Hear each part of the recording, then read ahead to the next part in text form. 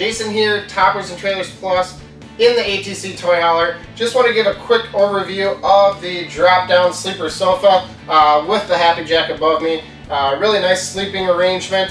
This all pops down pretty quick. Pop out your legs, unhook it from the wall, and it flips right up into a couch. So when you're kind of hanging out, you got the space, everybody can kind of hang around.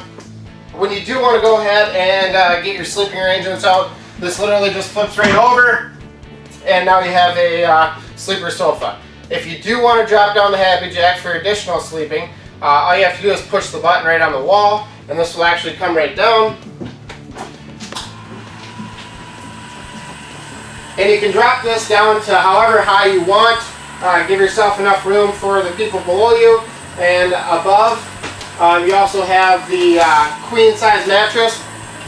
The other option, you can actually take 4 pins, pop this out if you do not want the Happy Jack platform in there.